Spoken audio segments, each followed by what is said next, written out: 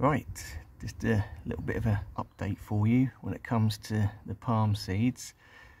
I'm outside because it's a really nice warm April day, but yeah, the seeds indoors. We've got the sable minors, sable palmettos and Washingtonia filibuster. They're all grown away nicely, and if you can recall, back in August last year, so 8 months ago, I did buy some Brahea armata seeds, which are here, and I know you shouldn't ever give up on palm seeds. They can take years, literally 2 or 3 years sometimes, to germinate, but these ones I sort of gave up I don't know, beginning of March. I just sort of took them off the heat mat and just put them on a little box next to a radiator and thought, well, they ain't no good, they're dud seeds. But as we can see, I just checked them a couple of days ago. We've actually got 2 sprouting. I don't know how well you can see, this is quite bright. And yeah, I should have checked them more regular, because if that's picking up, we've got a whole twisted load of roots in there. So I think there's 10 seeds in here, and we've got 2 germinated, so it's still a win. So I've got the camera on the tripod. I'm going to try and get these out carefully, because the Brahea armata doesn't like root disturbance, we know that. So I'm going to get them out very carefully, and then I'll pick up the camera after that and we'll pot them up. So I've just got a small storage box here and mixed some pot and mix, which is sort of fairly free draining substrate. It is a good amount of perlite in there, probably 40% perlite, maybe about 20-30% straight compost, and the rest is cocoa coir. So it'll be free draining, should dry out pretty quick, but hold on to a little bit of moisture. Nice aeration around the roots. Bearing in mind that the Brahea armata is a sort of arid stroke desert palm, so we don't want to rot the roots off, but on the other hand we do want a bit of moisture in there because they've been germinated in the bag. So they've grown as they are in the humidity. So we've got a couple of pots here which are fairly deep, so I'd say 10 inches deep. So we're going to whack them straight in there.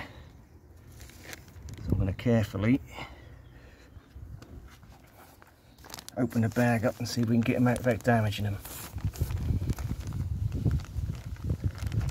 So again, I can't really see the viewfinder while I'm doing this, so you have to bear with me if I'm not getting it in frame for a second or two.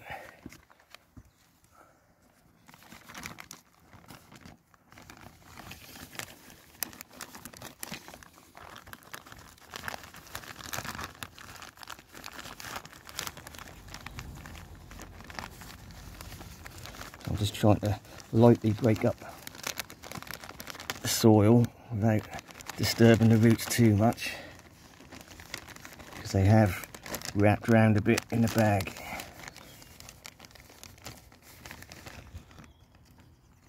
Right, so there's one.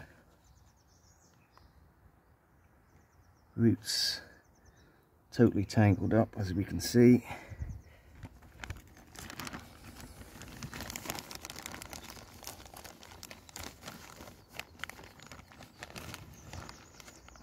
This one's a little bit better because it's, where are we? The roots have gone in a straight line, so that sort of helps a little bit.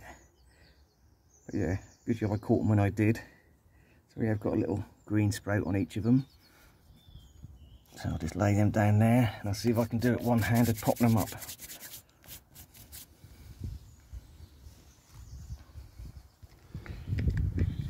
Right, so we've got our 2 seedlings, we've got our 2 pots. So again, these took approximately 8 months to germinate. State of them roots, obviously I'm not going to play about with them. Made a slightly too big a hole for that one.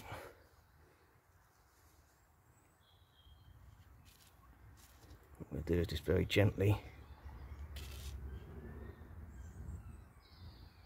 grab some more soil out of here and try and get it upright. So hopefully the roots will find their way down. You want a fairly deep pot for these, or anything that's sort of with big seeds, I'd say.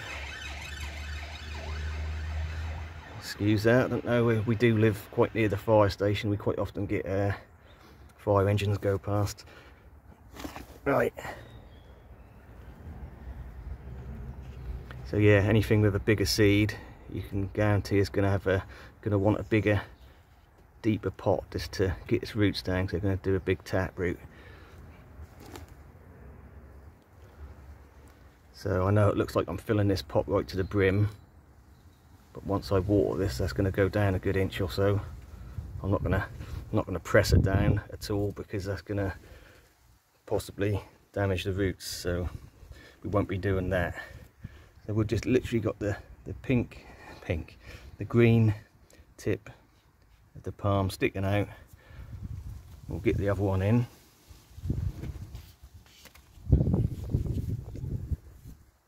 This one's going to be a little bit more tricky because sort of the root has gone to the side, and obviously we'll centre it in the pot.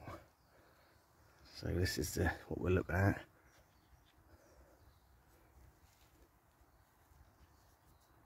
I'm going to gently just curl it round a bit.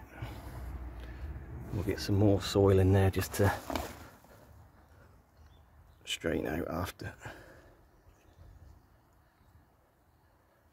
Hopefully them tap roots will find their way down, and it's not a big deal if you know, your first spike leaf is a little bit of an angle, because this is going to be, because I've twisted the roots around a bit. But obviously it will find its own way to upright.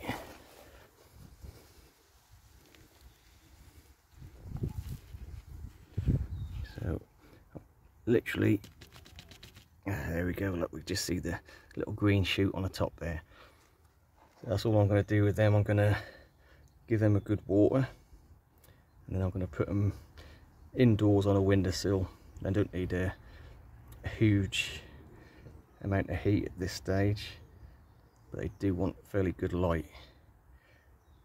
So I think room temperature should be fine around sort of this time of year. Sun comes in the window, and I'm not talking sort of a south facing window, I'm talking, I've got a west facing window, so it will warm up a little bit. So it'll warm the pot up, and that'll just keep the, you know, ambient room temperature at night. So that should be adequate for that. So we've got 2 germinations out of the 10 seeds we've got, so I will put this back on the heat mat now, or I may well just put it where they were, just next to the radiator. Maybe it's the fluctuating heat rather than a solid heat, which, you know, there's a lot of theories when it comes to germinating palm seeds, whether to drop the temperature at night. I know bananas and certain palms do appreciate that seem to help the germination, and you know, that is sort of a natural rhythm of day and night.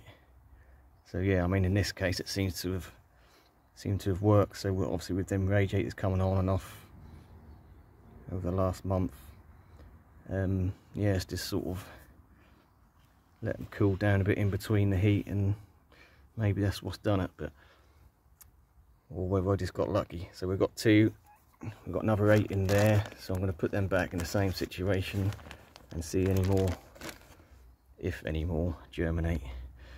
Right, so there's a little update. Like I say, don't give up. These have been 8 months. I've had a sable minor take 1.5 years. In fact, I've had a Brahea odorata which took nearly 2 years to germinate. So yeah, obviously we've got them in a baggie, which is what I normally do to save space. And maybe once a week, just open the bag up, let some air exchange, and make sure it's adequate moisture level. But apart from that, yeah, keep them going and you may be rewarded. Right, let's leave it there. Thanks for watching.